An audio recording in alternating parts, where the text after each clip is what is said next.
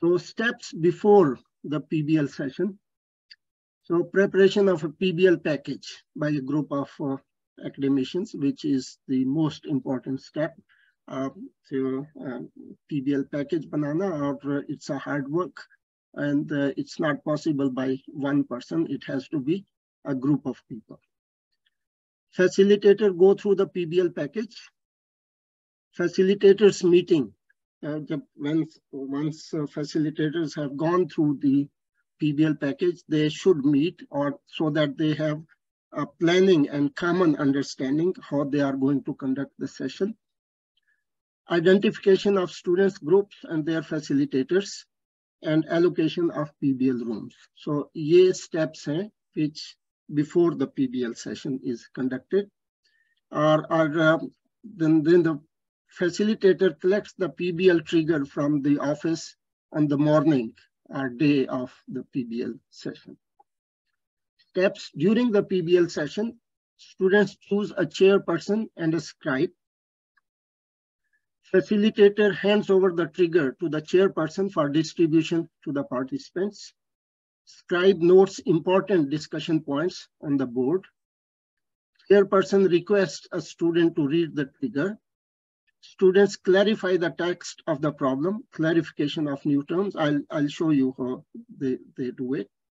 And students identify and list the facts stated, and students define the problem so that everybody understands the problem and identify the learning needs.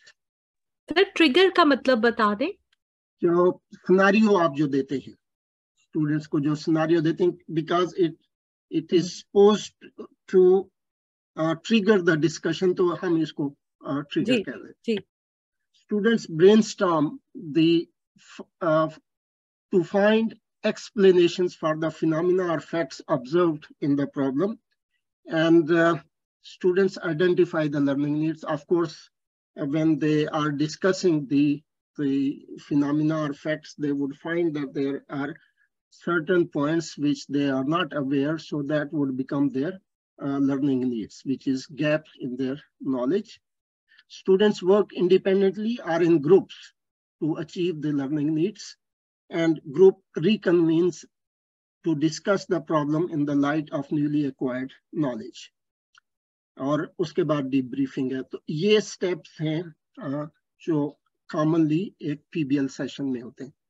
This is the table which students use during the session, or this is done by the scribe. So first they identify the difficult words, and then they find out the meaning of those difficult words. They may use dictionary, or they may use internet, or the students may help each other. And in this process, they might identify learning needs. Please be clear that learning needs may not be common for everybody. Different students may have different learning needs.